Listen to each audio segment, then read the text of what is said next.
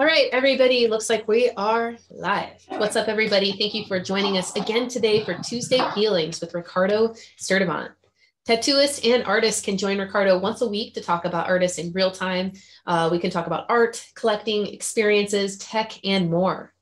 We are beaming out to several different places, so if you are watching, let us know that our streams are working by either tagging a friend who loves tattoos or letting us know where you're beaming in from. Like I always say, positive reviews are welcome. All of these Reinventing Network shows, art jams, drawing groups, interviews, panels, and webinars can be watched at reinventing247.com. We have several weekly shows and drawing groups that you guys are welcome to tune into or even hop on the call with us. It's really easy and fun to do.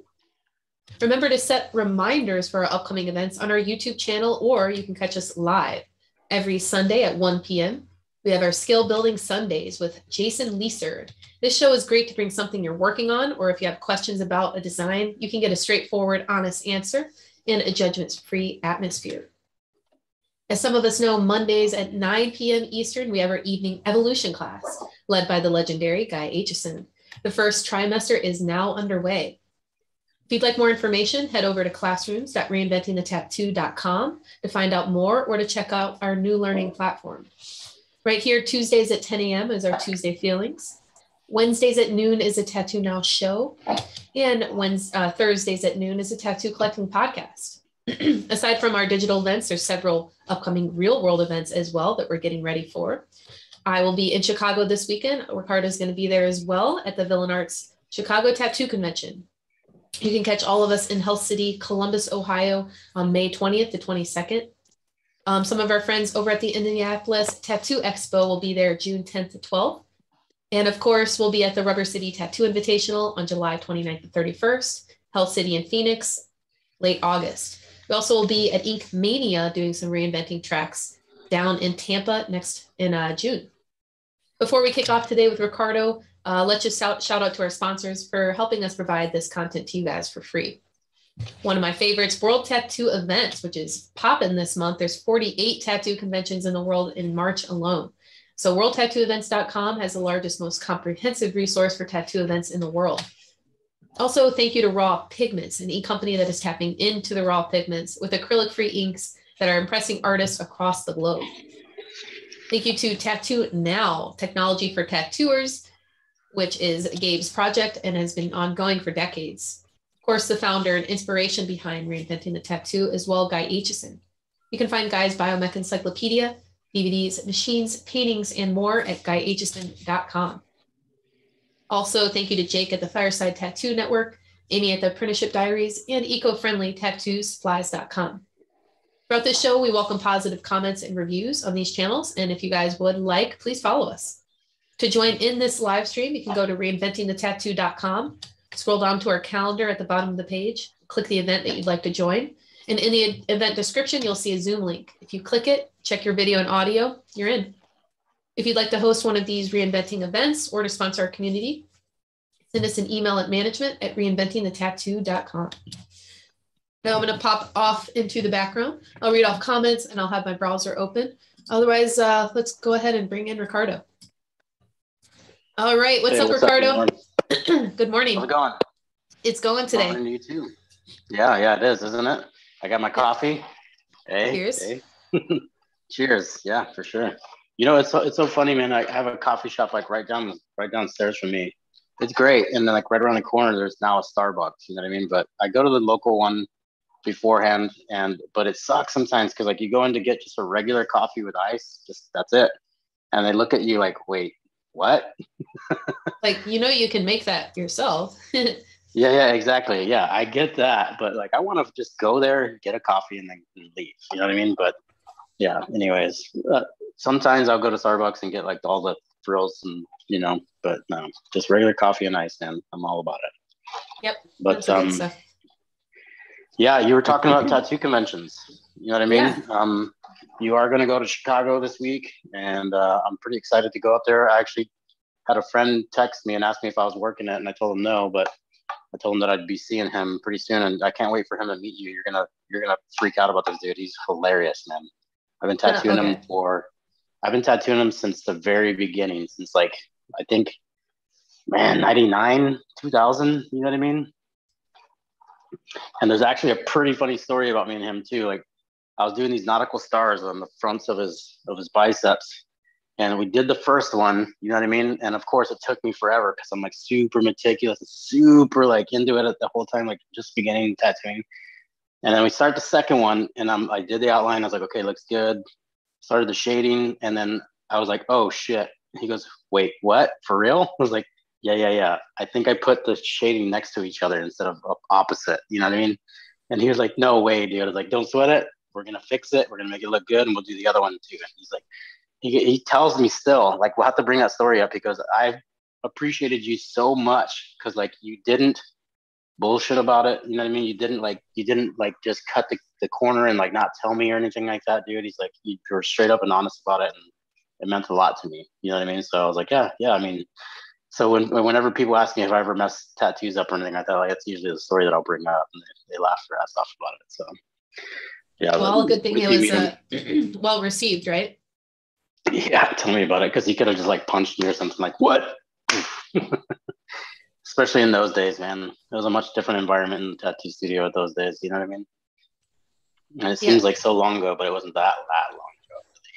But well, I guess it is a while back. It's over 20 years for sure. So what do you know? Josh, if you're watching, he just commented about the Zoom link. I will get that updated on the calendar now. Okay. You know, I've been getting a lot of feedback from Instagram and stuff like that. I've been seeing some people post some drawings that they've been doing using some of the methods that I was showing with some of the charcoal and stuff like that. And that's pretty cool. I got to tell you guys, thank you so much for all the messages that you send me.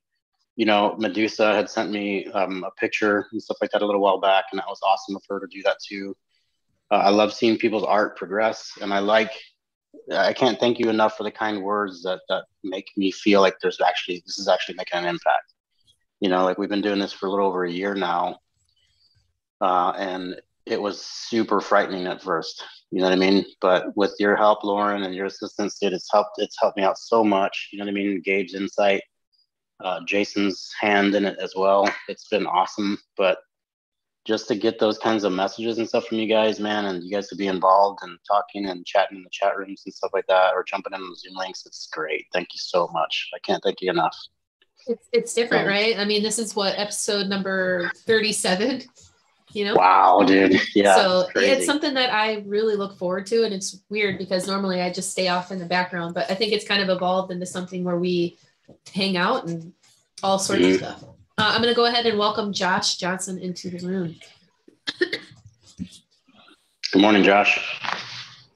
He's just getting connected now. Sweet. Sweet. Always good to see you, Josh. How are you doing today? Doing pretty good. Right on. How are you all today?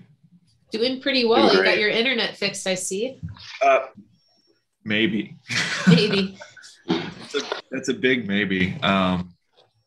So we have a rural internet connection, or ISP. So they sort of have a monopoly, and I have no choice but to use this particular ISP. So they have no incentive or pressure to actually fix our internet. They did send a technician out, but we were having the same issues the next day. So we'll see. Yeah. You know what? I lived in a smaller town for a long time, dude. There was like 10,000 people, and it was the same thing there. I think it's called like a general monopoly or something like that, right? Yeah. It sucks. It's like the monopoly idea is illegal, but general monopoly, that's a whole nother thing. You know what I mean? Like, if you just move to a smaller town, create something like that, and you're bankrupt, you know? Actually, that's not a horrible idea. You're right. Tell me about it. Maybe you should start your own network, man. Oh yeah. I would if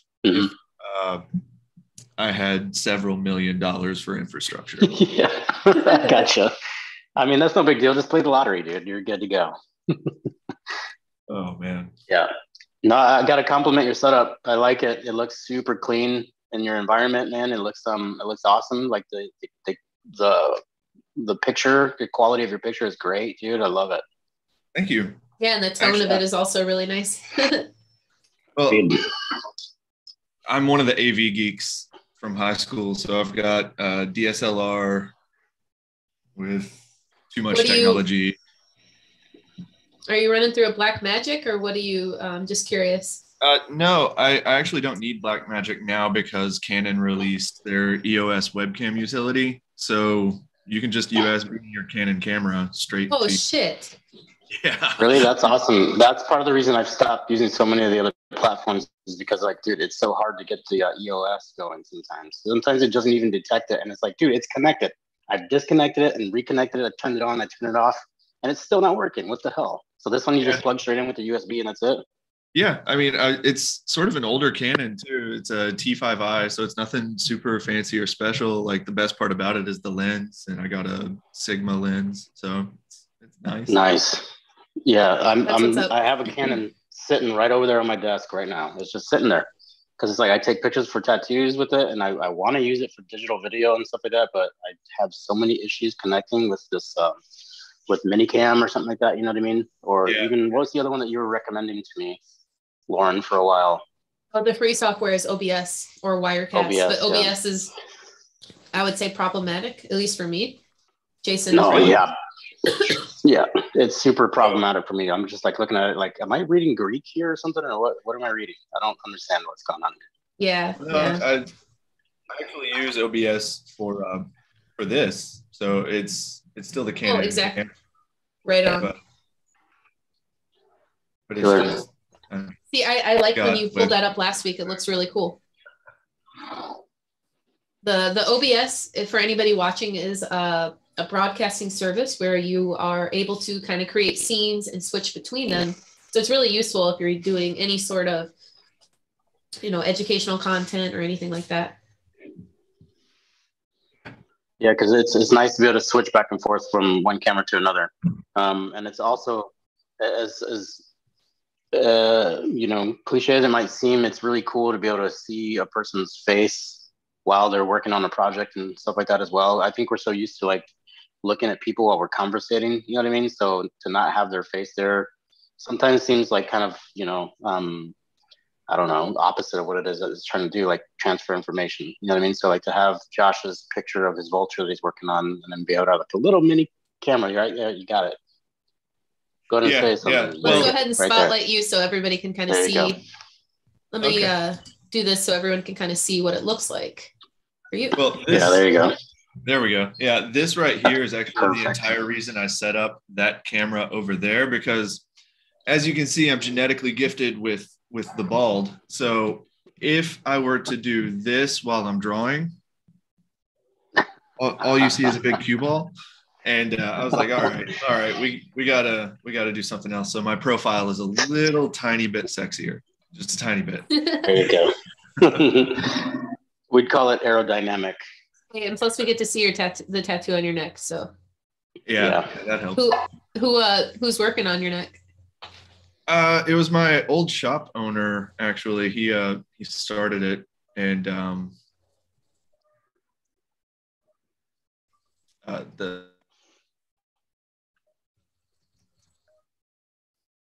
Okay. Is he freezing up? Looks like the country internet is kicking in again. Yeah, definitely. But yeah, so before he hops back on, Ricardo, you want to tell us kind of what you're working on in the background? Yeah, I've been working on this oil painting for the past couple days, and I had this idea for a mother-son kind of embracing thing. I don't know if you can see it up here. I'm realizing now that when I'm looking at it in the camera. Oh, there you go. Hey, Josh.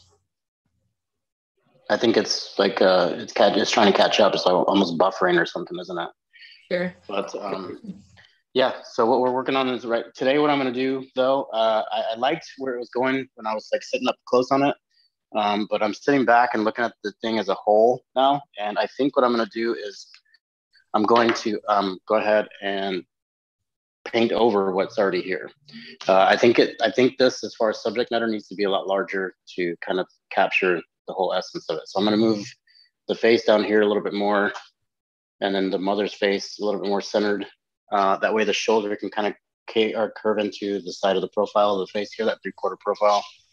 And I really liked the idea of going ahead and starting over on this portion of it, just because I wanted to show more or less the way I look at paintings or just life in general is like, you know, you get so far and you think you know where you're going with it sometimes, and sometimes it's okay to just start it all over. You know what I mean? I don't know if any of you guys feel like that whenever you're working on your pieces, but I know that for me, it's created a lot of anxiety in my past. Like, oh my God, it's got to be so perfect right away. But it really doesn't. Nothing really has to be that perfect. Nothing really is that perfect. So we're going to go ahead and just paint right over it. I'm just going to wipe it down. Normally I would just kind of, I think I got some mineral spirits on here right now. So I'm going to kind of wipe it down first to get a lot of the excess blacks off. Just going to smear it out. The whole idea is to have this idea of perception in this piece. So it's kind of ironic that we're doing this right now. It's going to read perceive once it's all done. So there we go.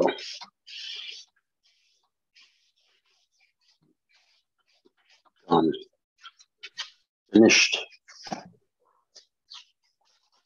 And I'm not freaking out about it either. I'm not too worried about it. I'm not going to freak out about it. I'm not going to like lose sleep over it anymore. We're just going to keep on moving forward, man. But Lauren, earlier we were talking about the conventions and stuff like that. And a lot of the times, I got to be honest with you, some of the things that I've done in the past is avoid things like that, like gatherings and stuff, especially of my peers, you know?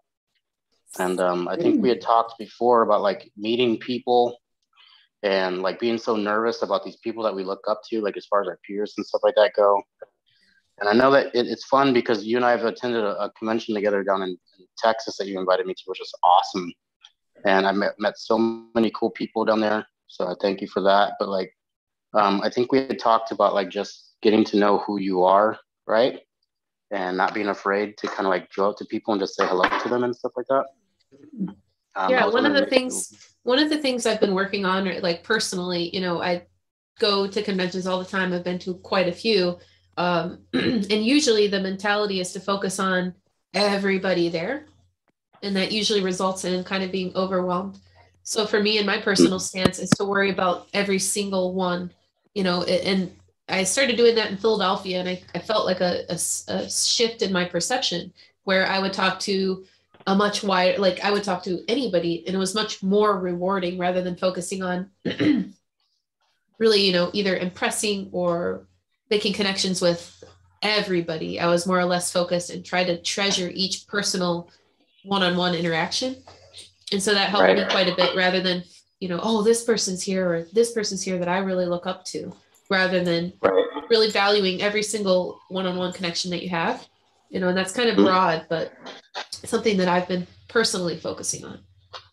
No, I like that idea because like we're so enamored sometimes with the idea of what we think this person is. You know what I mean? And it's one of those things that I've talked about and I've felt for such a long time is that like you said, the perception thing. You know, like a lot of the times the anxiety that you have to go up and talk to this person is because the idea that you've built up of them before you even meet them. You know, and like I've come to realize that it's as easy as just you realizing that somebody wants to say hello to you. Like you just go to them and say hi. You know what I mean? Like we fight ourselves for so long because we're so afraid to talk to these people because, oh man, they're so awesome. They're never going to want to talk to me. You know what I mean? Or they have no idea who I am. And you're right. Maybe they don't. But the craziest part is whenever they go, oh man, I've seen some of your work. And it fucking throws you for a curve. You know what I mean? Because like, that's exactly what I'm trying to say. And I agree with you where it is okay to just walk up to everybody and just say hello. And I love it too. And it's opened a lot of doors for me. And I think that's the one thing that we as people always want to have happen is like these opportunities, but that's your opportunity right there, you know, and we fight it so much. And when you come from a good place and you're not coming from a place of asking for something in return, and it's just a general type of conversation, I think it's usually across the board quite appreciated. You know, like going up to Bob Tyrell and saying hello, or going up to BJ Betts, hello. They've seen it all, and they can kind of tell just by the way you conversate what type of place you're coming from. Right. Right. Like if you're just there to be human first, right? Just be like, hey, what's up, man? How's it going? I really look How's your up to day you. I today? like this. Yep. Yeah, exactly. I dig your work. I've liked your work for a long time because that's actually what it is that you're thinking the whole time anyway, isn't it? It's like you like this person's work. So instead of just like making them this idea of what you think they are, just go to them and compliment exactly what it is that you are so nervous to talk to them about their work. I like your work, dude. You're right, Lauren. That's exactly it, man. Like be human about it. I think it'll take you a long way just being honest and sincere, and especially if you're nervous to say something to them. You could even kind of say that. I mean, you don't have to make it all about that. You can be like, man, I've been so nervous to come up and talk to you, dude. I'm so glad that we're here. I'm glad to meet you. Your work is awesome. Don't think I'm fanboying too hard because I don't want to. Just call it for what it is at the moment. Yeah. And also, I do want to invite or welcome Allie into the group. If you didn't know, Allie, thank you for joining today. Hey, thanks for having me. Definitely. Great to see you. What up, Allie? How's it going? It's going good, Ricardo. I love the painting. Thank you very much. Thank you very much. We just started over, so to speak. So I'm excited to get back into it. What are you working on today? I'm working on this vulture that we started last night with Guy. And oh, nice. The concept is contrast. And so I'm just kind of trying to figure out my darks and lights right now and decide where we're going to go from there. It looks really good. You know, like one of the things with the contrast exercise is it's pretty interesting when you think about it, because what you're trying to do is create silhouettes, right? You're almost trying to create an interesting silhouette. So like the vulture is awesome because it's got a lot of interesting angles and things like that, and it's very recognizable. It's almost like as simple as the silhouette of a circle or a square. Like right away, you know it's some kind of bird, you know? Right. And you can almost tell that it's like that scavenger kind of look to it. Like we all associate with that shape. Like if you just look at it, you squint your eyes at them, you can tell right away it's some kind of like predator or like a, you know, the scavenger bird. But it's cool because you're really accomplishing that right now. You know, like you have all the real darks and stuff like that in the foreground. And I think it looks awesome. I think the only thing that might be missing a little bit is like some mid-tone value. So gotcha. That's one of the things that I've struggled with on mine too, is like creating the idea of black, mid-tone, and like the lightest tone there is, you know? Right. So yeah, but it looks really cool. I like your concept. You incorporated the branch and stuff like that, and you're incorporating those bones and everything like that into it too. That's a lot of fun. It's radical. Yeah, I kind of like the erratic nature of what's going on up here at the top of the design and like the controlled chaos at the bottom. That's really cool. I like difference. And then they went over so many different incredible animal statistics with vultures last night. I kind of got lost in that and not so focused on my drawing. So I'm catching up today. Nice. So so this is your first time doing the class and stuff like that with Guy, right?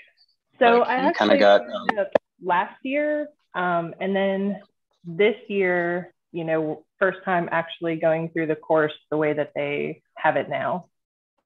Mm-hmm. And it's been a lot of fun. It is, isn't it? Challenging, it's educational, it's a blast. Yep. Meeting all the people in there. Yeah. You know, the thing that tripped me out the most was how approachable Guy actually really is. You know what I mean? True story. Yeah, because like I was talking about before, you know, like I've held him in such high regard. I've seen him at conventions and stuff like that, and I've always kind of fanboyed over him, just like, hey, what's up? How's it going? You know, and then just walk away real quick, like giggling the whole time. You know what I mean? But yeah, no, he's like, and like to be in the classes with him and for him to offer that critique and that insight it's just incredible to me. I still trip out about it every time I'm on there. But he's such an easy to talk to dude, and like very constructive with his criticisms and stuff like that. You know what I mean? So that's awesome. Or his critiques. I'm sorry, I shouldn't say criticisms, but so that's cool, man. I was just gonna say because you know, I jumped in while you guys were talking about, you know, talking with other artists and stuff, and I was feeling very called out Yeah. And because it is one of those things where, I find myself getting intimidated by other artists, and, I'm trying to use this as a platform to come through and be a little more brave and brazen, and a little bit more confident in my own work, and, yes. And getting critiqued by Guy is, that's one of those things that 17 years ago, I didn't think would ever happen. Yeah, I know. Tell me about it. I know exactly how you feel. Isn't it incredible? It is incredible. And now it's like, hey, he knows my name. Yeah. He's looked at my work. And he's actually critiqued it, and you're like learning from it and stuff, dude. Yeah, it's so, it's like getting to have a tattoo seminar on the fly. This whole thing has been for me, and I really enjoy that. I think it's really nice, Allie, that you're recognizing the things that you want to accomplish that aren't necessarily exactly what the goals are of the trimester courses and stuff like that. Yes. The recognizing those things is, half the battle, and the other half is tackling them head on. So I'm happy to hear that things are going well for you and all that good stuff, and that you're involved. It's really cool, because you might have a different story next year when you've, tackled those things that you've recognized, and, and we're on to bigger and better things, right? Yep. You know what, Allie, that's actually what I wanted to say, is that like, it's really cool that you are mentioning these things, like the approachability of all of it, right? Like you're actually using this, and it's actually teaching you how to be a little bit more approachable with the scenario. You know what I mean? And that there's a really cool element sometimes about being in your own environment, being in your own home, on the video calls and stuff like that, and be able to use that as kind of a buffer, so to speak, to be able to enter into that discomfort. You know what I mean? So it is cool as hell, and that's definitely one of the things I can relate to you entirely. And I talk to people about that a lot, which is, jump in on the calls, man. Like, don't be afraid. You know what I mean? I was so nervous at first, and it's helped me out a lot. And it actually, I think the coolest part is having the instruction from Guy, having the direction from Guy, having the critiques from Guy, and the rest of the group when they chime in and they compliment your work as well. And then the way that can affect your artwork, the way that it can affect your approach to your own artwork even, because I think there's a barrier sometimes that we have to cross ourselves in order to kind of get off of the plateau that we might feel that we're on, because I spoke with Jason and Bruno and Kier and a lot of other artists on here, and we all mentioned the same kind of thing, where when we jumped in, when we joined, we were looking for something else. There was something missing. There was something that we felt like we needed to do, and then when you get on this class, there's so many little facets that kind of make them self-evident, and those are definitely some of them, is that discomfort, for sure.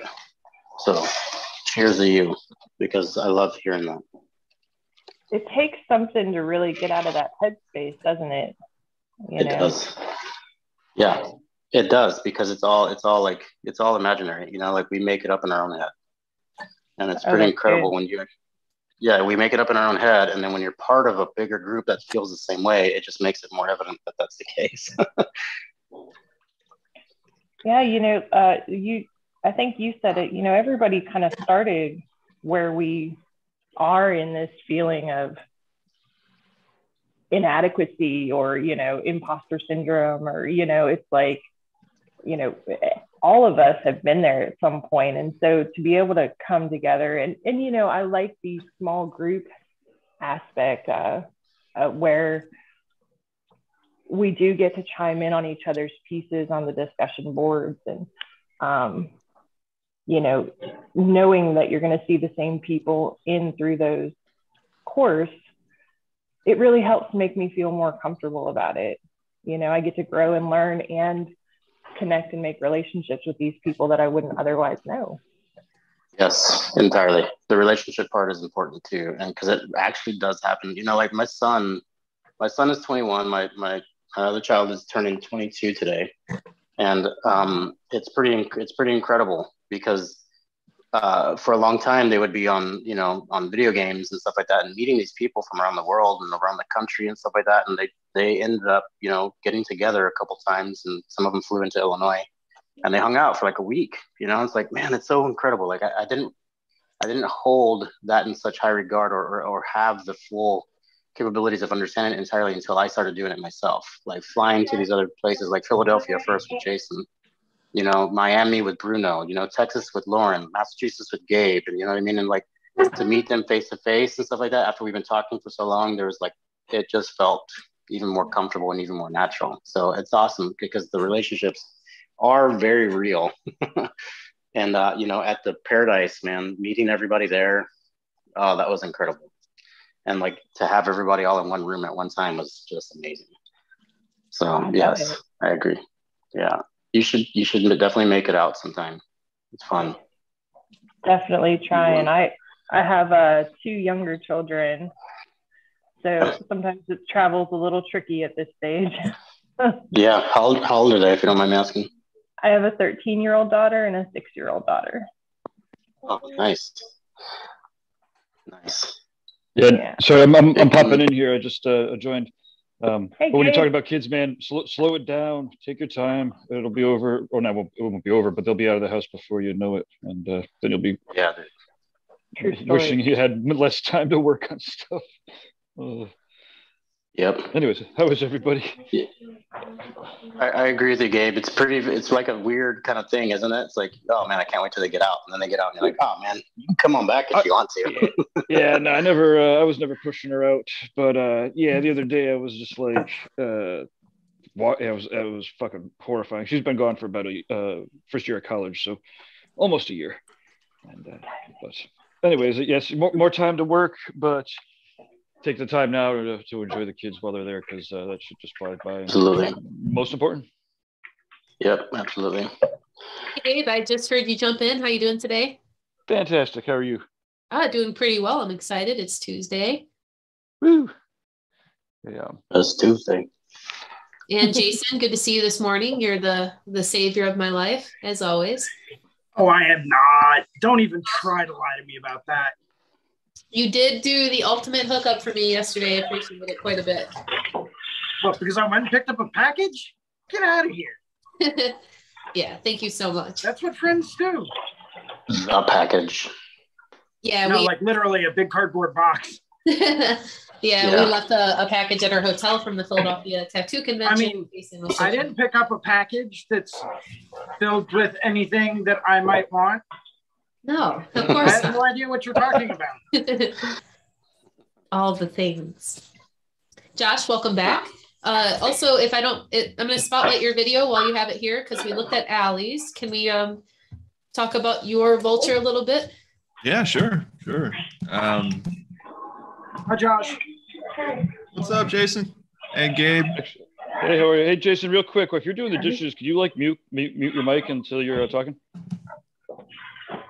Just. All right.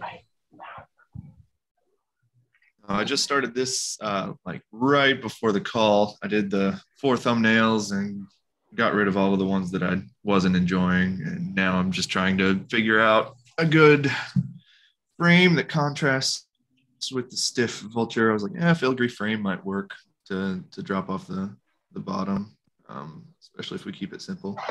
And then add something to the background. Yeah, I don't know.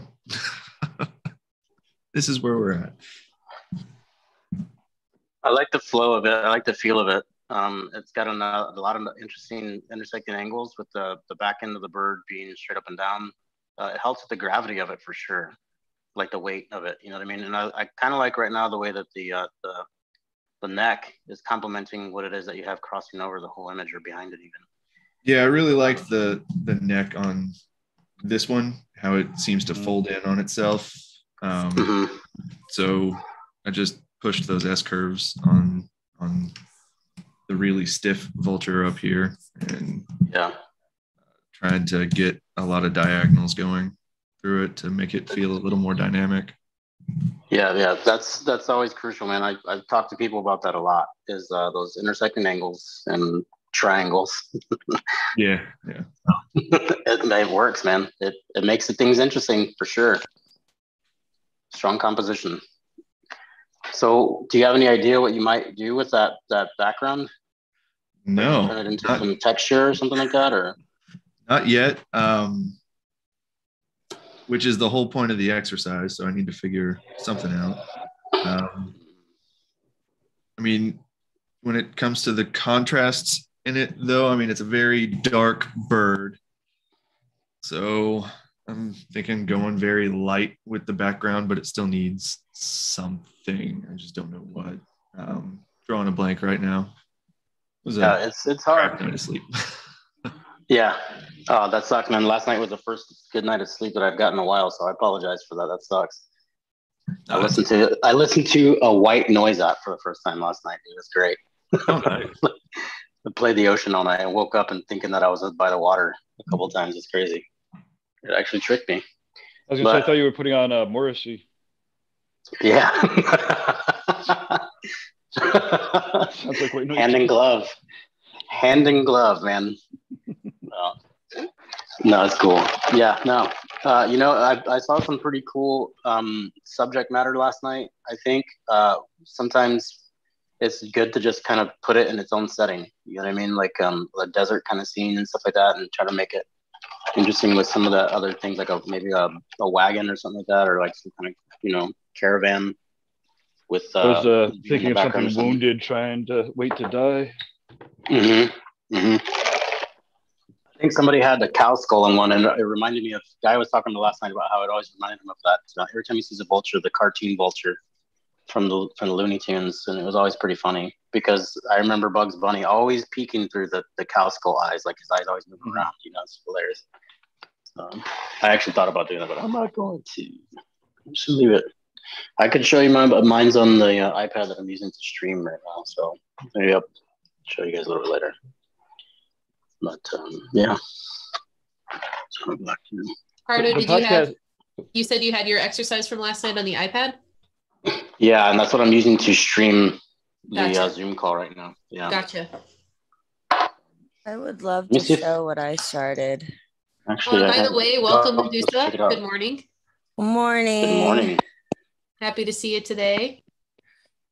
I woke up to my dog barking about needing to go out, and I looked at my watch and I was all like, but I need to go to class. And so you just wait, Bomber.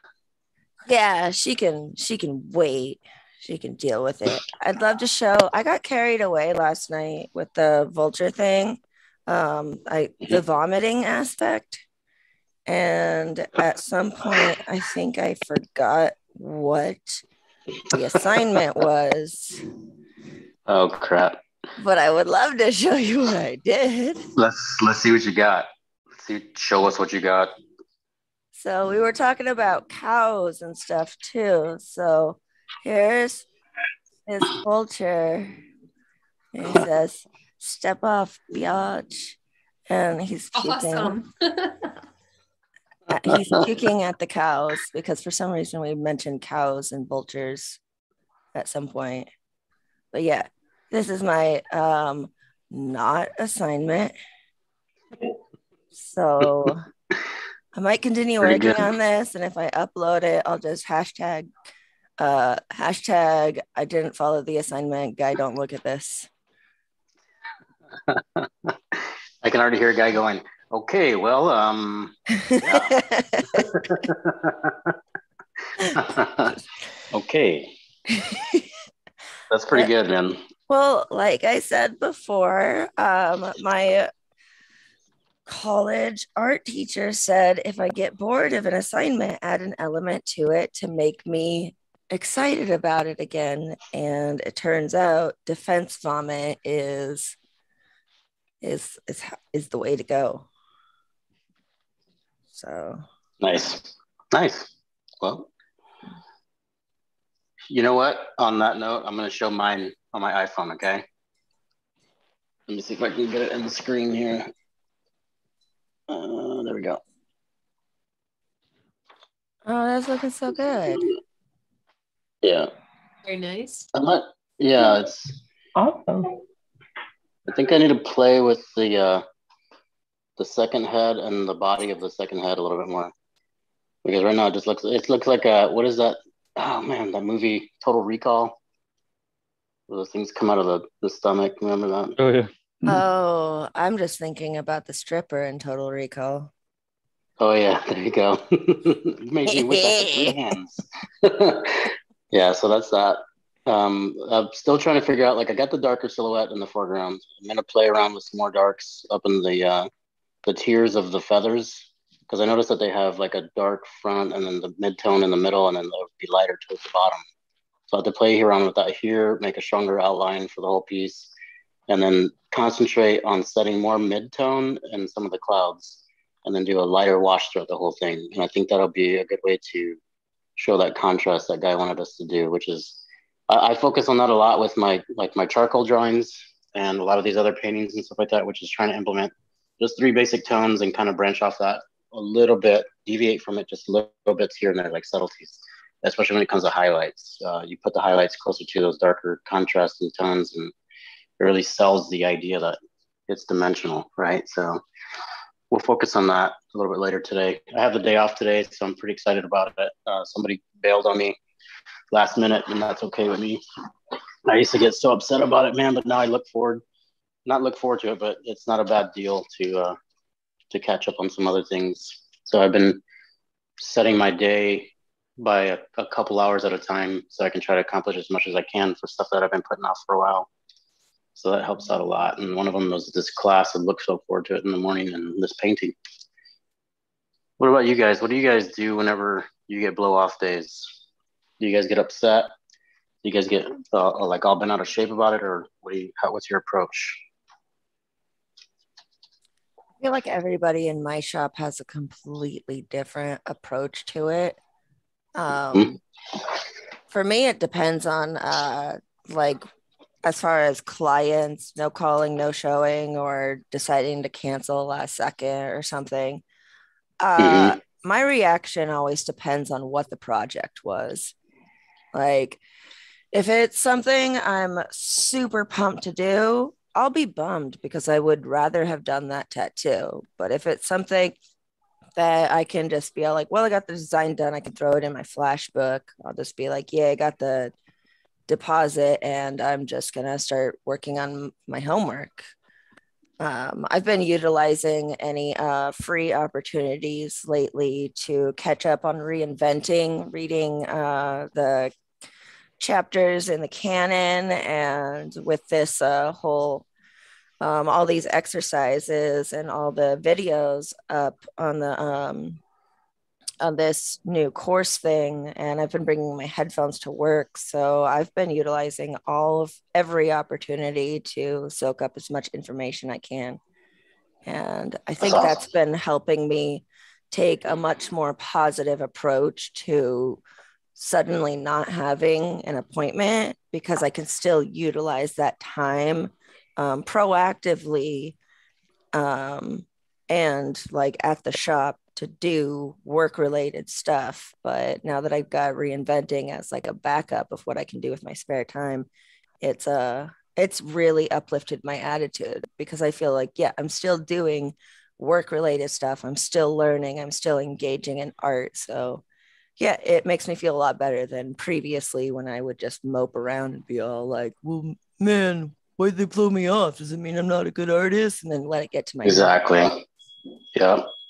There's another, another reference to the fact that, like, just because you're signing up for an art class doesn't mean that there's not other benefits to it as well. Like, the self-confidence thing is great, because like you are making that choice to stay positive, to stay proactive about it and stuff like that, and using the opportunity to its most the biggest potential you can. And it's educating yourself, and that's awesome, man. That's so cool to hear. Yeah, it's very no, motivating.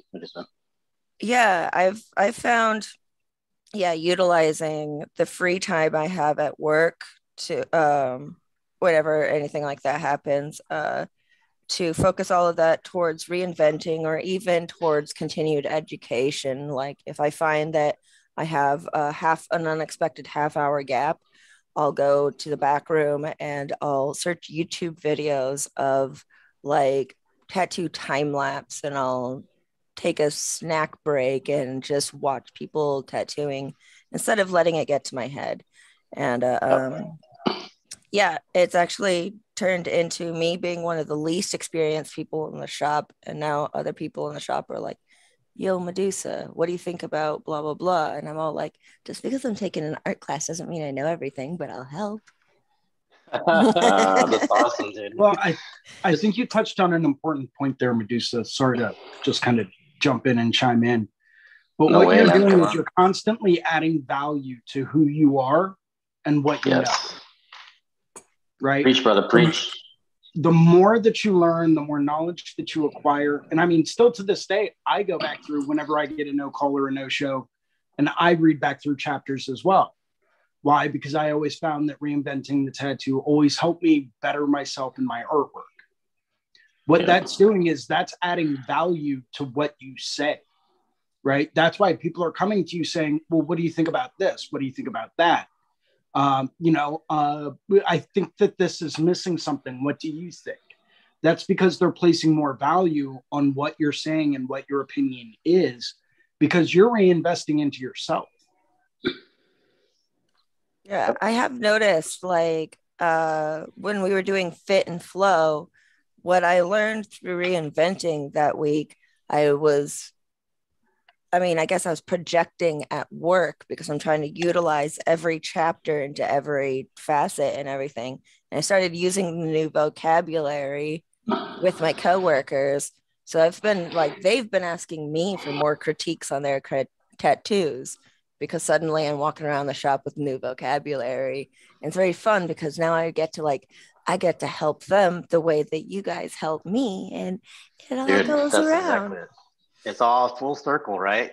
The circle of life. It's one of the things that isn't it a great movie? I love that movie. But Jason and I actually talked about this when we first met. I struggled tremendously with the vocabulary. And it made me feel like I wasn't sure exactly what it was that I was doing. I was implementing all of the education. I was implementing the right way of doing things, but I was not able to vocabularize or use the right words in order to express what it was that I was trying to accomplish, is what I'm trying to get at. So just as simple as tonal value. When I was trying to explain that to Jason one time, he just kind of looked at me and was like, you lost me at the first couple of words in your sentence, and you've been talking for the past half hour, and I have no idea what you're talking about. So you're right, because it actually has helped me in this process in order to be able to push my art to the next level, just by understanding what it is that you're doing and being able to use the right phrase, use the right vocabulary with other artists around you in order to be able to ingest a little bit more and get a little bit more out of your environment. What do you think, Jason? I completely agree. I think words are power. Yeah. There is power, there is weight, and there is value within what you say. And it doesn't matter who you are, where you come from, what you know, or what you're talking about. There is power and value to what you say. So if you're going to talk about something, know about it, know the right terms, right? And that's what I think is a very beneficial thing for a lot of artists out there to know. The difference between chroma and hue, right? Or tone and value, right? These are all major differences with the way that things can look. But if you don't know what those terms mean, how are you going to ever express to someone else? They might turn around and say, oh, Ricardo, I really like the value that you're using for the background in that painting. I think that was a really wise decision, even though it's not quite at, either end of the spectrum just yet. But if they don't know what value means, then how are they going to get anything beneficial out of that? I have a very fun story about value. Let's hear it. I mean, I don't know if it's very fun. To me, it's kind of funny looking back on it.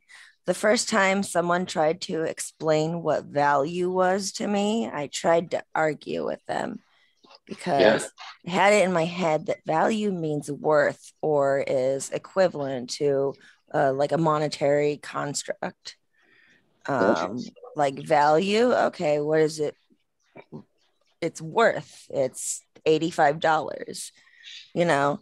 There's this really amazing artist that I absolutely adore. He goes by Bat Dog on Instagram. Love his stuff. We used to chit chat a lot about art in the day, and he would always give me really healthy critiques. And then, oh my God, one day he tried to explain what value was to me, and I tried to argue with him that what he meant to say must have been different shades of color, because value means how much something is worth.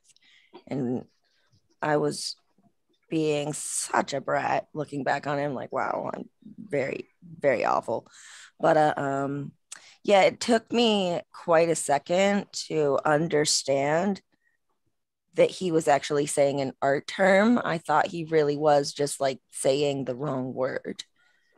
Yeah. I guess it's not that funny, but no. It's actually pretty funny, because that's what I talk about a lot. Medusa, is like perspective. You know what I mean? And like at the beginning of this for me, I had been fighting myself for such a long time as far as taking criticism or being able to put myself out there enough to be able to have criticism given to me, like critique.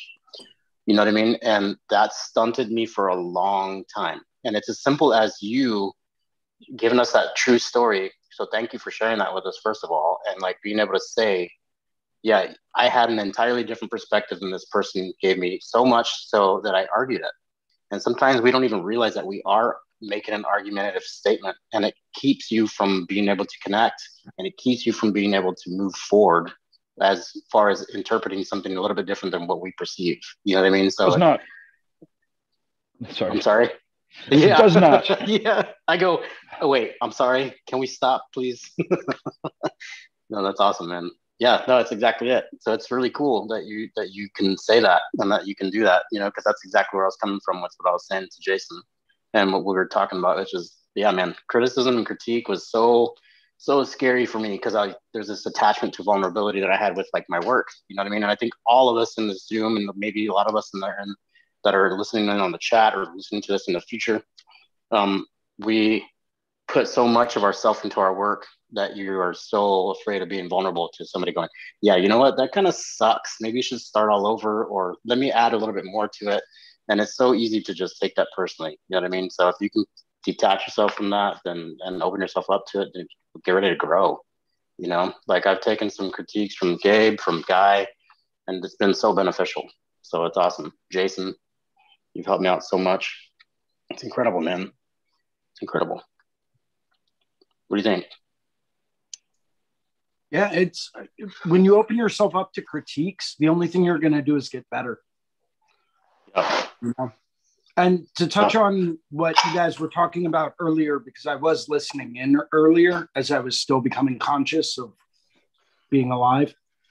It was a late night, okay? We'll leave it there. And it was a really rough morning. You guys know what that's like, so. I have no idea. But to touch on what you guys were talking about as far as networking goes and stuff like that, you know, it's the journey of 1,000 miles starts with a single step. Oh, shit. Look at you. Yeah, does it really start with the step, or does it start with the thought to take the step? Well, for me, it started with falling down. Ooh, that's a better idea. That's really good. What if the step's in the wrong direction? It's going 1,000 miles the other way.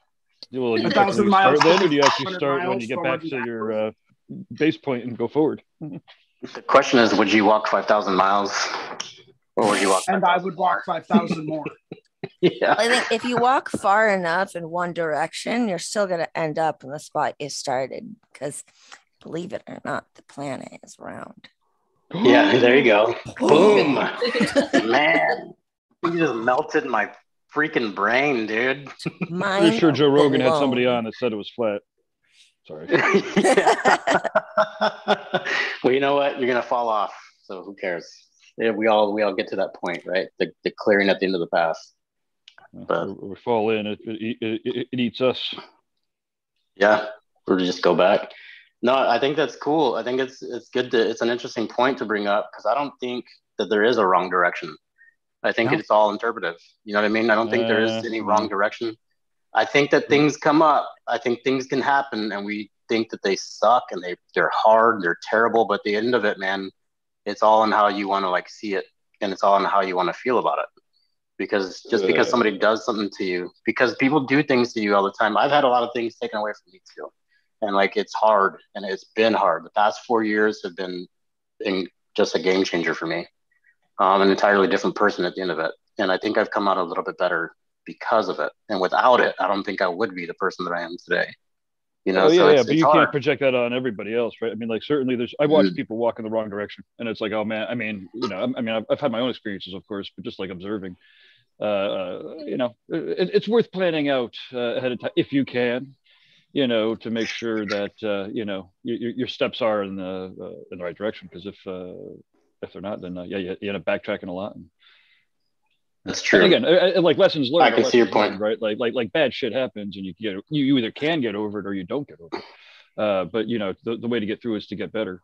But again, that's it. I mean, that's why you have like the wise old people that are like, you know, don't do that, you know, and then the young kids that are like, fuck it, I got, you know, plenty of energy and reckless abandon. I'm going to be dangerous, as long as they're not like being dangerous towards a waterfall. I once heard someone say, if you're going to fall forward. Yeah. You know, we all make mistakes in life, and we all have, you know, challenges that we face, and we're all going to fail at some point in time at something, you know. The question is, are you going to pick yourself back up and keep moving forward? You know, as someone else once put it, if you fall, well, I already said if you fall forward. Sorry, I'm still waking up here. So it's all good. You're good. I think the point is still valid, though. Like, I think it's important to understand that it's all interpretive. You know what I mean? I think, and Gabe is right. You know, it is good to set your intentions and things like that, and that creates a lot of positive energy and stuff like that for you too. But it's okay to fail, because when you're trying something new for the first time, you're not always going to succeed at it. You know what I mean? And that's part of the thing of it, is that we're so afraid to fail that we don't even try it. So you might as well try it, because failure is not really failing. It's just kind of learning as you go along. Boom. One thing I hate about sports teaches you how to lose, or they should. Yeah. Failure is just learning what doesn't work. What was that? Failure is just learning what doesn't work. There you go. Learning what not to use again, right? That's right. There you go. Man, there's all kinds of nuggets today, dude. The world is round. The world is round? What? Oh, my God. No, it's not. Yeah. Oh, man, I'm so confused. Yeah, me too. It probably is a little bit more ovally. I mean, it's not like it's not perfect sphere, of course. Actually, isn't that crazy? That's one of the things that satellites have an issue with, is as they're speeding around the Earth wicked fast and have to adjust their time clocks according to the theory of special relativity, because time is going differently for these satellites. The altitude is always changing with the satellites. So for a satellite to kind of like know where it is in relation to its like height, it's just always changing, because there's mountain ranges and oceans and shit. So it's trying to figure out where a satellite is as it's spinning around is pretty fucking complicated. I don't know how I got on that. No, that's awesome that you brought that up, because I was actually reading about that the other day. It's like they're talking about how time at the northern pole, you know, closer to like the hemisphere and stuff like that, it actually moves a little bit differently than it does for us, a little bit lower to the equator and everything like that too. So it's pretty incredible. And like as you enter into the atmosphere and into space and stuff like that, it does move differently. It's wild, dude. It's wild to think about that. It's like time travel. It's like, you know, when there's New Year's in other countries before there is New Year's here. It's like, wait, what? Or even on the Zoom call, you know what I mean? For some of us, what time is it where you're at, Medusa? Too fucking early. That actually reads that on your clock, doesn't it? Yeah, it does. I'm looking at my clock right now. It's officially 8 a.m. right now. When this class started, it was 7. Yeah, 7. Good God. That's not that big of a deal for me. I'm up at like 5:45 usually every day. Because you're a psycho. I am. Careful. Just because people have different, what do you call it? Shit, my daughter knows exactly what circadian rhythms. Just because people have different circadian rhythms doesn't mean they're psycho. Yep. Gabe, you can attest for that. Just means we'll win the war because we'll be up before everybody else. I like that too. I always like the phrase "up before you" and "up after you." Awesome. First to the party, last to leave. Yeah, boy. Wait, are we talking about when I was younger or what? Because, geez. I'm just talking about life. Yeah. Show up early, leave late, if possible. Yeah. So the other thing I was listening to this morning on a podcast was about how our eyes evolve, how the whites of our eyes evolved to express and communicate. What? So, like, we used to have, way back, the eyes, the whites of the eyes would be different colors or dark or whatever. But because, or what ended up happening is during, it was one of those traits that, like, they call it like a trait that washes over the genetics or whatever. It's like, there's mutations that happen, and then all of a sudden there'll be mutations that happen and then just spread across the population because they're so effective, I guess. I'm not a fucking geologist or whatever. But anyways, point is, the whites of the eyes had evolved so that we could communicate and express emotion with each other without verbal or with more nuance and silently.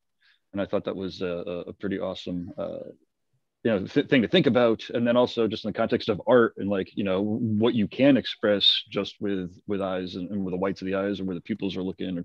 And again, just how easy it is if it's just a little bit off, for people to look at eyes and see how fucked up they are. But anyways, brain's very in tune with eyes. Eyes are cool. Yeah, that is awesome. Unspoken language. Yeah. Let's welcome Melissa. She's joining in and hopping on right now. Hey, Melissa. Speaking of early in the morning, I was just saying that the 9 o'clock morning groups, Melissa would show up and it'd be fucking 6 a.m. for her. How are you? Hey guys. You actually get to see my face this morning. I am preparing for convention right now. Evergreen. Mm-hmm. Awesome. I'm excited. It's gonna be fun. That's really cool that you're doing that. So what are you doing to prepare? So I have the shop loaded and all that stuff ready to go. Right now I'm working on getting my tattoo portfolio shortened edition into a digital photo frame. So I'm loading files into that right now. Nice. So that's like a display that just kind of cascades through different frames. Literally digital, like a carousel frame. Yeah. Oh, cool. Going all techie. Nice. That's awesome. It makes it a little bit easier. Like, you go to conventions now, nobody really has like portfolio books that much out anymore. It's usually some kind of laptop or some like a device like that. It makes it easy to see it right away. It keeps it a little bit cleaner too. You don't have to worry about people spilling stuff all over your books and stuff like that. Like, man, I've been at some conventions where somebody will spill a beer or a margarita or something like that all over your stuff. It's terrible. I can't say that I've had that experience, but I will take your word for it. It's a lot of fun because you just kind of look at them and you go, and they go, sorry, and then keep on walking away. Thanks, dude. Appreciate that. You have a good one. And you're not even going to get tattooed by me either, so that's cool. Oh, man. Yeah, tomorrow. So you're getting ready for it. Go ahead. Tomorrow I've got, starts off with 2 whole days of seminars, so today's my last day of prep. Nice. What seminars are you taking? So Ty McEwen's gonna be there. Oh, sweet. Oh my gosh. Gotta look now. Total, like my brain has been squirreling all week. Let me look it up real fast.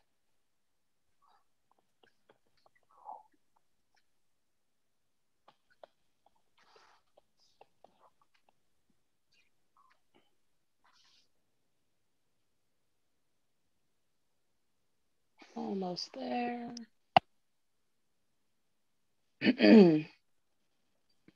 Daniel Roca, Mark Wade, and Ty McEwen, and Autumn Hudson. Awesome. All Radical. phenomenal tattooers. So Yes. have you met any of these people in person yet, Melissa? I have not. So this is the convention that I normally would go to pre-pandemic stuff. So I know like quite a few of the artists. I'll actually be able to see them and stuff, which is awesome. And then there's another course that I've been taking that I took earlier this year, and there's like 12 of us from the round that I was in, as well as the new round. We're all going to meet up there, at least the ones of us that are at convention. So Nice. I'll actually have around like 20 different artists and people and contacts that I know there, which makes it way better. Yeah. Way better as far as just like entertainment or like saying hello to people or comfort or like that. You mean just things to do, or what do you mean by way better? Way better in terms of like I've been, on Zoom with these people for months, but I've never actually met them. Nice. But just the networking, the comfort, and that kind of thing.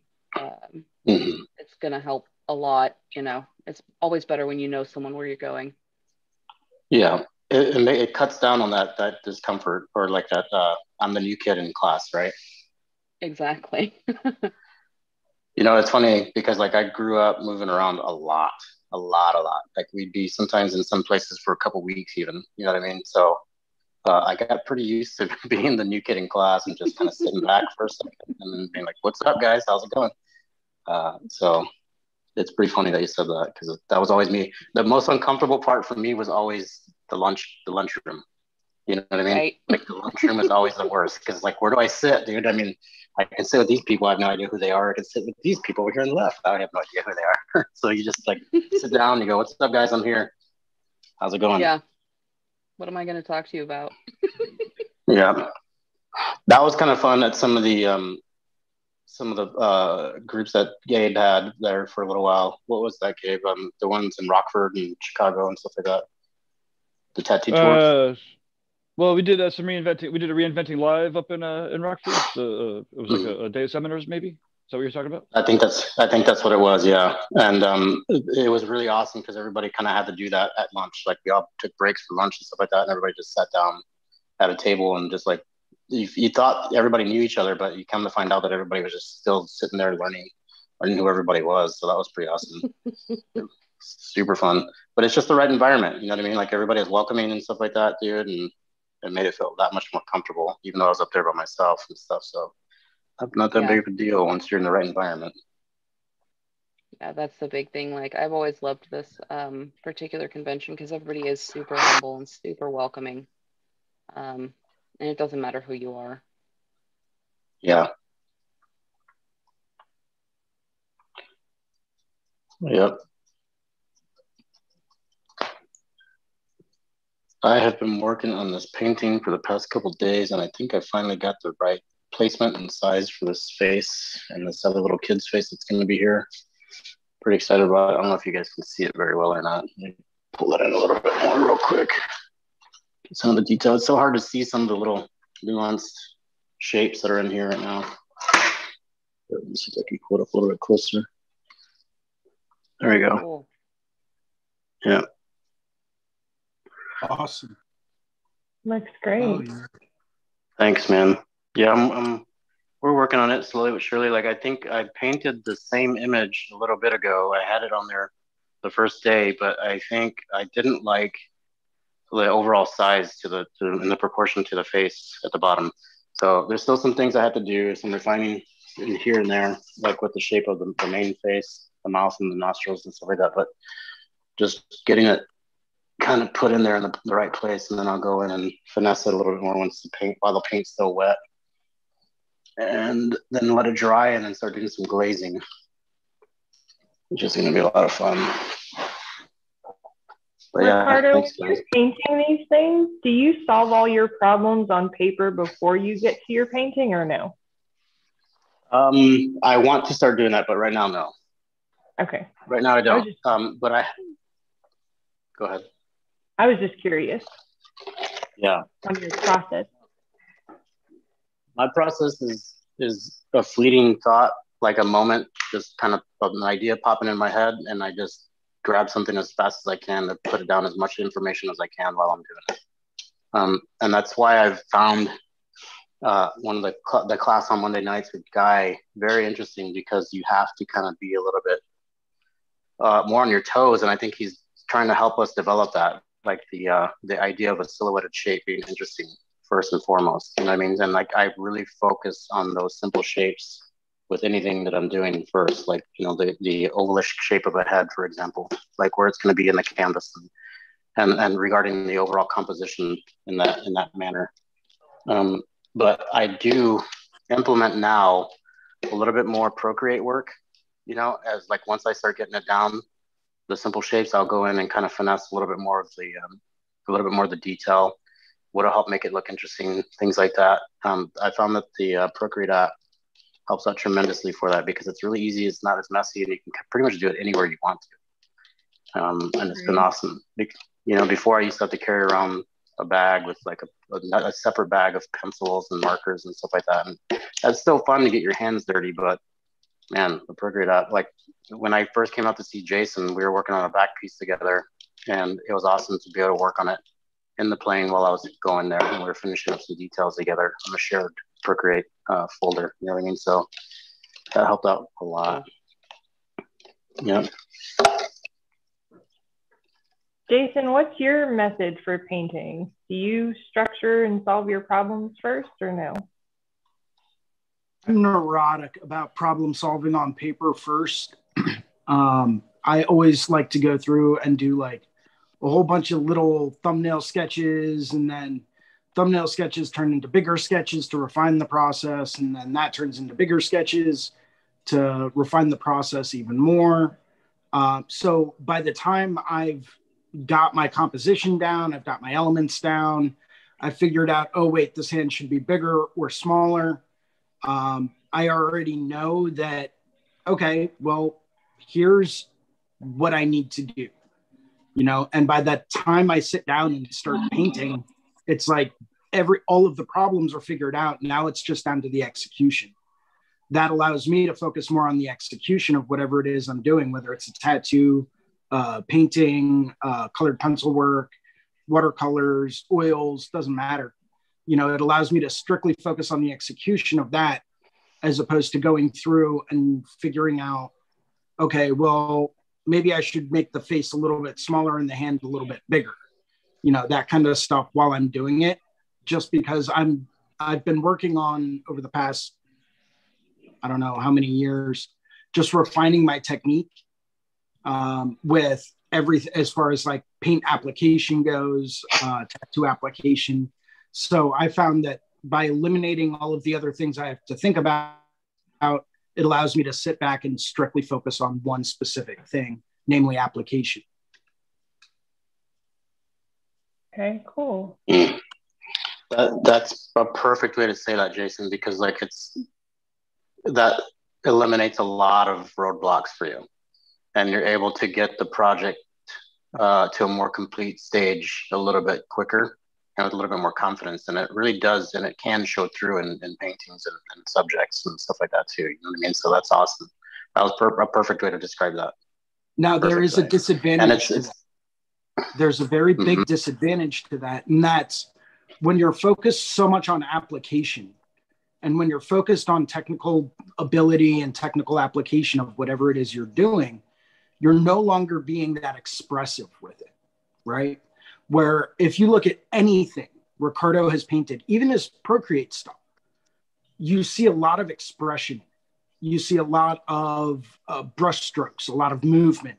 You see a lot of very kind of gritty areas, for lack of a better term. And that in and of itself can lead to expressing more emotion and being a bit more expressive in what he does Whereas if you look at the things that I create, a lot of them are technically applied very well, but they lack that kind of emotional expression in the application. Gotcha.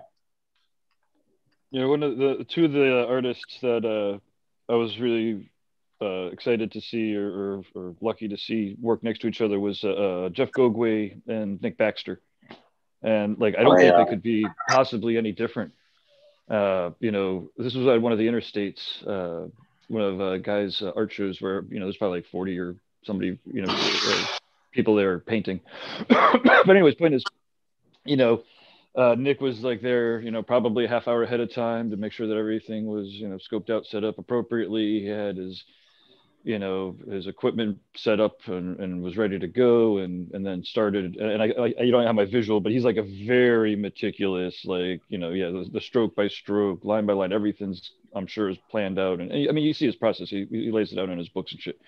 But and then you know, after hanging out with him for whatever, on and off for a little bit, then all of a sudden, like, Jeff would show up like right next to him with this massive canvas and like just start painting shit, and then like walk away and, you know, come back another hour or two later and work on it a little bit more. And Nick is just sitting there still plugging away at it. And, you know, they're both clearly amazing, you know, painters and artists, you know, completely different styles. It was really fun to see them next to each other.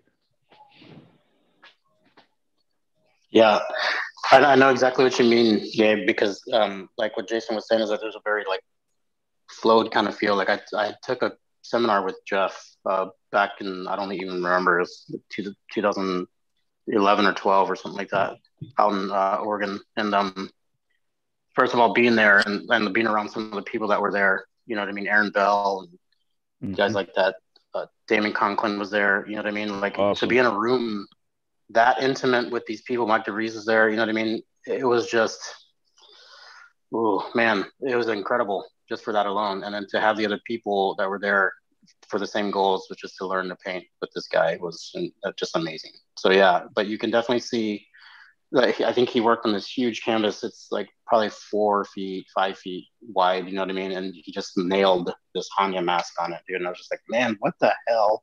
How the hell did you do that? You know, but you're right. I can definitely see the difference between or see the dynamic of having those two people working next to each other. That'd be pretty interesting to see for sure in person. Most definitely. Because you can tell exactly what you're saying. Like when you look at Nick Baxter's work, his paintings especially, they're very, very meticulous, very thought through, very detail oriented, you know what I mean? But it still creates a sense of atmosphere and stuff like that too. So it's pretty neat to see that. And Jeffs are very loose and fluid for sure, but still dynamic as well. Yeah, I mean, when people say that, you know, digital art can't have soul or whatever, it's like, well, you know, I definitely can get the nuances and as the creators, but like, if you look at, oh shit, what's that magazine? What's the big thick sci-fi magazine? Josh, were you still here? You know it. Oh, what is it? The digital magazine. It's a book. It comes out every year. It's fucking got Spectrum. Insane... Yeah, look at Spectrum and be like, yeah, sure. Tell me there's no fucking soul in that digital art. Come on. Yeah, dude. No, I love that book. It's such a big collection of different varieties of art and artists, man. It's amazing. But yeah, I know exactly what you mean, because I remember the first time I seen some of the digital paintings and just going, wait, no way that's digital, dude. No way that's digital. You know what I mean? It's amazing to see. Yeah. It's incredible to see. That was one of the most interesting things this last year, Gabe, was creating that poster for the BYOB, man. First of all, it was a huge honor to be able to do that. And then secondly, dude, just to like spend the time on it and be able to get the feel. It was awesome too, because I didn't listen to the directions. So I painted a city scene instead of like the mountain scene and stuff like that. So to be able to do it twice was even better. Nice. Yeah, you know, sometimes it's all my fault. You know, when commissioning, you know, artwork and stuff, it's definitely a good, you know, crazy trick, or not trick, but in between of, you know, wanting to give plenty of leeway, you know, but wanting to make sure that the poster attracts the people expecting the appropriate experience, you know. And yeah, that would certainly have been an amazing poster to hit up at their Boston, you know, gigs, you know, the rainy nights and shit. It was perfect. But yeah, Jiminy Peak is definitely, you know, nature. It was awesome. That was a cool poster. It's Thanks, definitely, man. like I said, it's always tricky trying to figure out how much to interject opinions and directions and such. But you did great. I thought it was awesome. I thought it came out great. Thank you, man. I appreciate it very much. But yeah, dude, Jiminy Peak is definitely the opposite of a city environment for sure. That place was amazing, dude. It was so cool. Super cool out there. Yeah, we'll get back there someday. But... Yeah. And that was the first time I ever rode one of those roller coaster rides too. Oh fuck, dude, those things are so cool. Man, that was That's how we found the place. First time I ever did it. Is it really? Yeah, I was there with my daughter. Speaking of daughters, so Jiminy Peak is like this mountain resort in Western Massachusetts. It's the least densely populated town in Massachusetts. I think there's like, I don't know, whatever the population is, it's the least densely populated, and it's not very many. And I was tentatively looking for a spot to do a convention. I had talked to Derb months earlier, and he had said that he would help run a show. And I was like, oh fuck, that means I have to run a show because it's Derb, and he said he'd help. That's like an amazing opportunity that must be taken and and used. But on the other hand, I had to wait for the right spot. Spot in Northampton wasn't right, and it was a couple months later. We went up to the slide, the Alpine slides. I love those. There's both you should look them up: Alpine slides and Alpine roller coasters. And if you're anywhere near one, I'm sure they have them in Oregon. They're amazing. Anyway, so when we were there, everyone was telling us motorcycle convention that was there the weekend before, and I was like, I like my motorcycles and I love my motorcycles and I love my tattoos, but I do kind of they've sometimes it's embarrassing to have them cross over, and or not embarrassing. It's like sometimes they don't, the bikers don't necessarily value the tattoos and the tattoos don't value, but whatever. Point is, and there's plenty of in between. Point is, I'm like, okay, yeah, I get you. There's a lot of bikers that come here. We're talking tattoos here, not bikes. And then after like the third or fourth time, I was like, well, how many bikers were here? And they were like 1,000. I was like, oh, we could put 1,000 tattoo people here, and if you don't mind bikers, then you won't mind tattooers. And and that was literally going up those thoughts were going up the roller coaster one because I was strapped in. That's awesome, man. Well, yeah, we caught the last one that weekend too. Yeah, when you rolled in or when you pulled up, it was like literally the perfect timing. Yep. There's a video of Carson Hill and Derb going down the Alpine slide, racing down the Alpine slide for the very first year. So that was 2008. Wow. That was actually speaking of fucking imposter syndrome and shit, right? So this is the second year of the tattoo show. The first year that guy came to a show. Throughout the course of and I was freaking out that year because like Guy and Bob was coming for the first time. I think Sean Barber, a lot of people came the second year that we were hoping to get the first year to teach, and Guy's always been Guy and Michelle always been pivotal in tattoo education and whatnot, but they didn't come to the second year anyways. So halfway through the event where the video guy was there and they're talking about interviewing Guy and whatnot, and Guy's like, well, why don't you interview me? And I'm like, I'm not gonna interview you. Are you out of your fucking mind? I've never done an interview before in my life. I don't know what to say. I'm not a tattooer. I'm fucking, but it was like, he wasn't really going to say no. And I wasn't going to say no harder enough that he took it. So we did an interview. I don't know where that footage is. It's got to be, I don't know if it's anywhere. It might be with the crazy, actually, I think that might've been the first flat earther I met. Or Alex Jones, kind of a devotee, that video guy. So I don't know where that video is, but I did do it, and that was nuts. No one's ever. It doesn't ever get any more comfortable. I don't think, as you could tell from. Hey, I gotta be honest, man. Like you do a really good job with interviewing people, though. So how long would you say that you were at that discomfort level where it's like, oh man, what the hell am I doing? Like I'm actually doing this. And like, did it take a long time for you to find the right questions for people? Is it catered to the individual that you are interviewing? Like, how does that work? What's your process? I don't have enough time to prepare to interview people. So I always feel dramatically underprepared, and I'm always thinking about, the things that feel like I'm thinking about other things than I should be. Or I feel like I'm spending more time trying to figure out what's coming next as opposed to being completely in tune. So I don't know. The answer to that is I need to figure it out still. I have no idea. Gotcha. Yeah, no, just the more you do it, the less the sound of your own voice. So I mean, it still kind of annoys me, but it is literally how everyone else hears you, and you look just like everyone sees you. So it's I don't know. You can't change it, so why not? Yeah. Yep.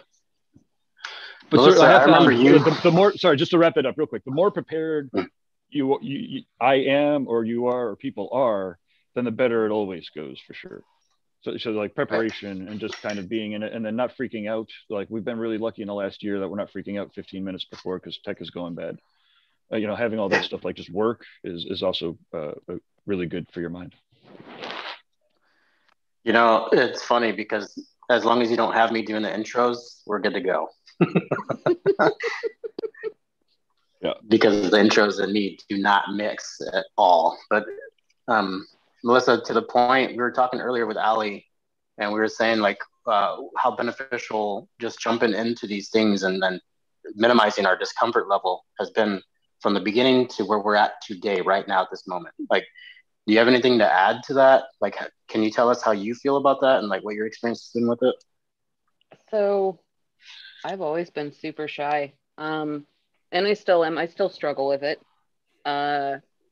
It's taken 2-3 years of Zoom calls and being on videos.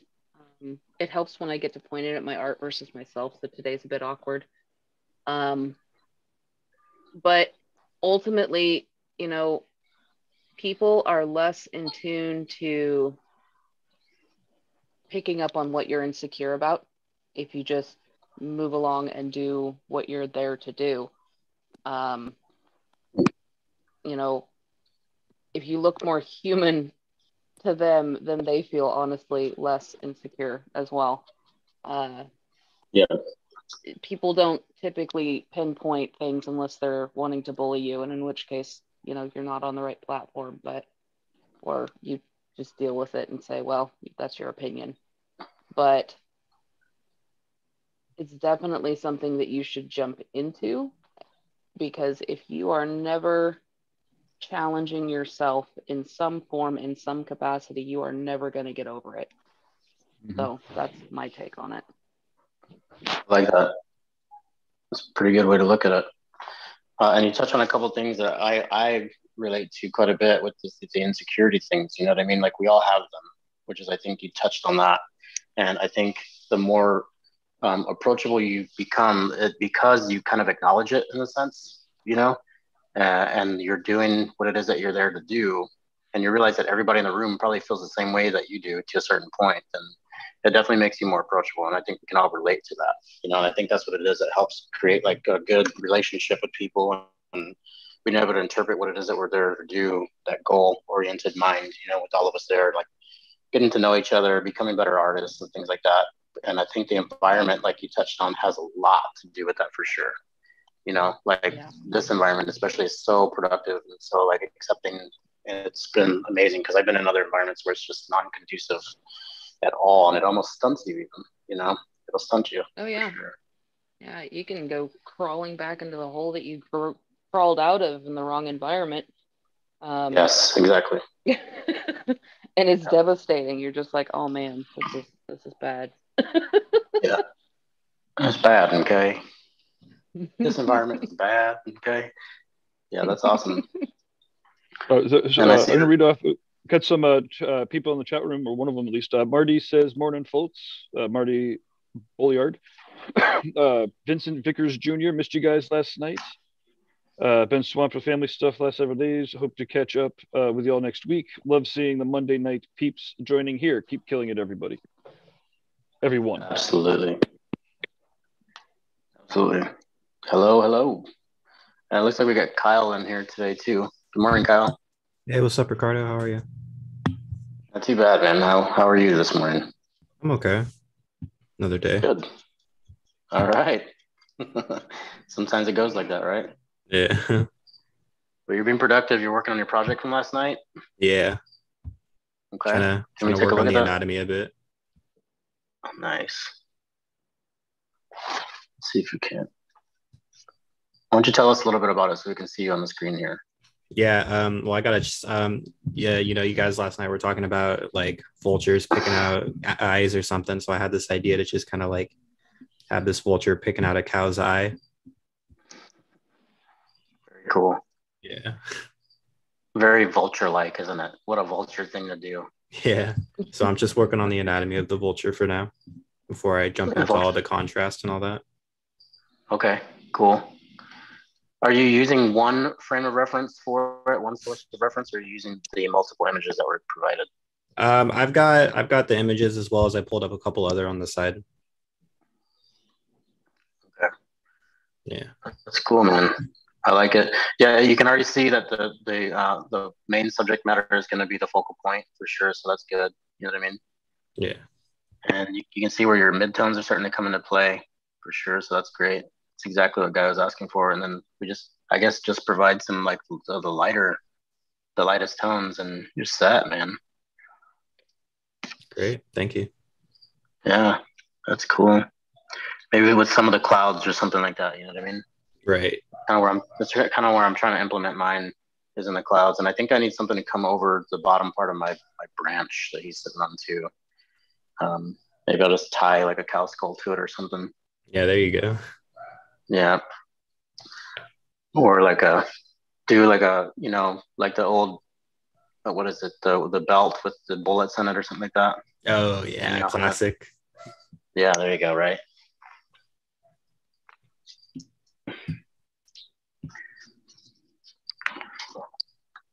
Yeah. Well, I think I'm getting to a happier place with the proportions on this. And all set up. It's all going to be monochromatic. This painting is all going to be monochromatic. It's fairly monochromatic as I can, adding like the blue value to it, the blue hue to it. And I think I might provide that a little bit more with some of the glazing and things like that, and then clean up some of the lettering, the font. And I might distort it a little bit too. I'm not sure yet. Make it kind of curl over a little bit. But I'm becoming a little bit more happy with this. I still got to play with some of the proportions and the neck and stuff. But we're getting there. We're getting there. I have so many paintings started that I need to finish. Do you get bad about that? Yeah, seriously. How many paintings do you have going right now, Melissa? Because I have a few of them.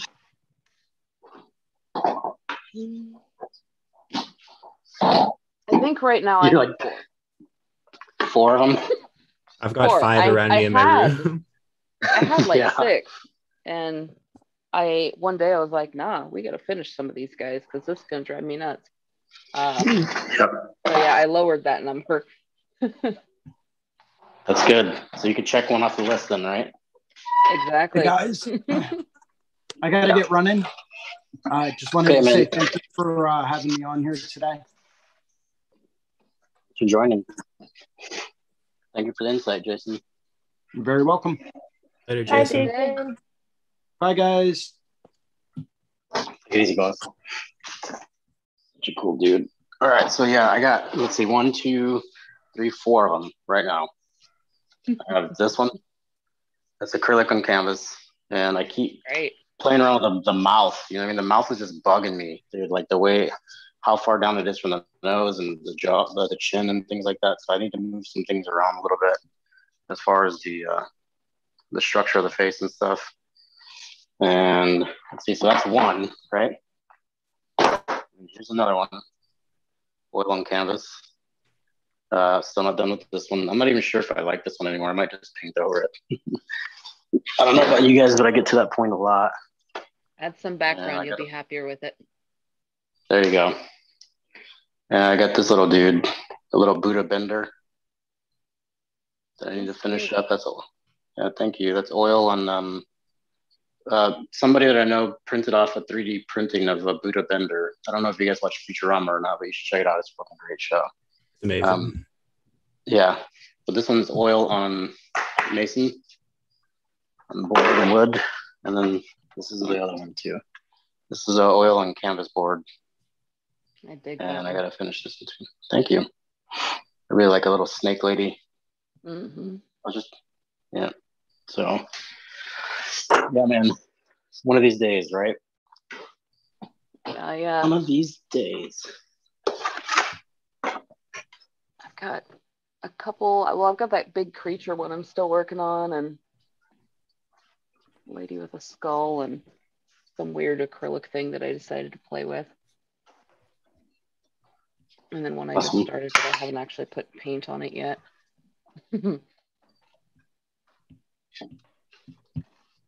Oh, hey, just to chime in real quick, does anybody have a Roku? Downloaded the app yet?